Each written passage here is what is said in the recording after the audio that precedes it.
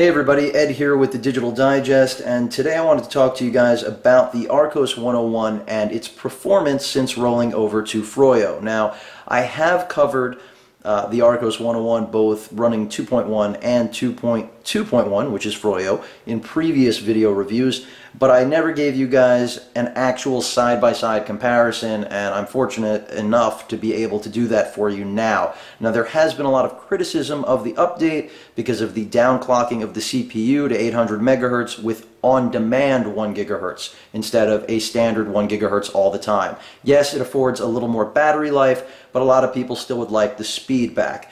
And some people actually are intentionally not upgrading for that reason. So I just wanted to show you guys web browsing because I found that Froyo is a little bit faster. Now, as you can see, we almost have two tablets in frame. The one at the top is running 2.1. The one at the bottom is running Froyo with Flash, by the way. Again, this is not Flash optimized for the device. Keep that in mind.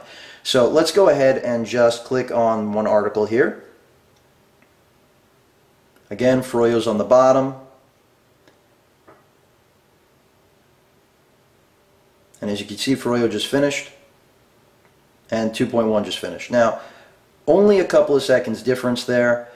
Maybe it was a little more. As you can see, a graphic over here is not resolved. That has to do with that Flash plugin not being optimized, I assume. But, you know, a little bit of a difference. Now, if I go back to CNN's homepage, see if I can get that. It looks like I did. I think you'll see a big difference in the performance. Froyo's done.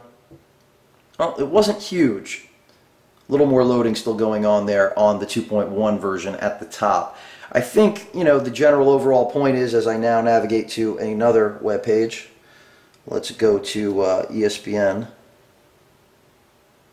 Did it come up? Yes, it did. And ESPN, thank you very much. I gave 2.1 a little bit of a lead there. Again, 2.1's at the top, Froyo at the bottom. And you can see Froyo is ahead. Froyo's done. 2.1 just finished. So again, a little bit of a speed edge goes to Froyo despite all of the complaints. Again, as you can see, some unresolved flash there.